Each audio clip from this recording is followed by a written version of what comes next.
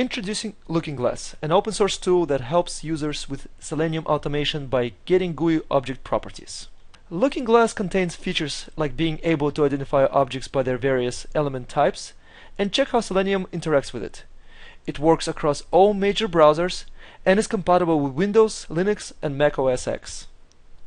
Installing Looking Glass is easy. First, make sure you have Java 1.7 already installed on your machine. And then, in the project's GitHub page, use the big bucket link, which is specified in README file, to download the zip file. If the browser prompts you to report or discard the file, definitely keep the file. Then open it,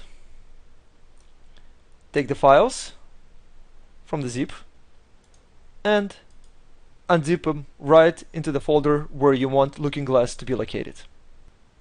To start Looking Glass, just double-click on the jar file, and you're ready to go.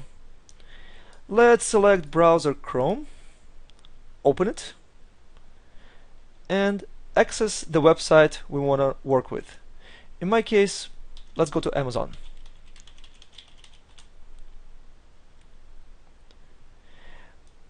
When I click on the Looking Glass button, I can now hover over various objects that I see here, and you can see that automatically this pane over here updates with appropriate structure.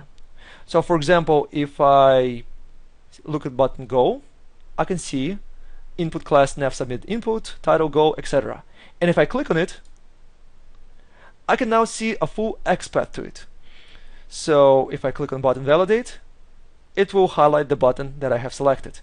I can also begin to highlight the parents of this object, and it will highlight whatever I have selected here.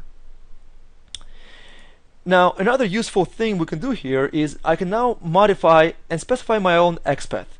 So let's say if I want to specify directly the nav submit input instead of specifying this entire path we have right now. I would specify class equals nav submit input. Click on validate, and you can see it's still validated Go button as it should be. So it gives me an opportunity to really play around with Selenium XPath.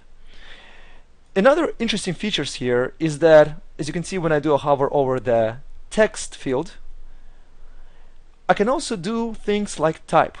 What it does is it actually sends a Selenium type command.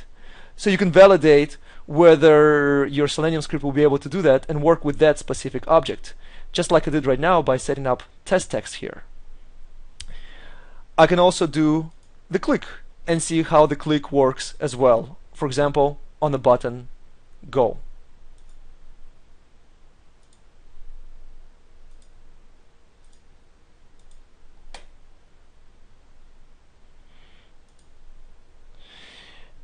Now, you can also see the object's various properties. Like, for example, you can see its CSS selector. And once again, you can modify it and validate it. You can see its link text, if it has any, or anything else that the object might contain.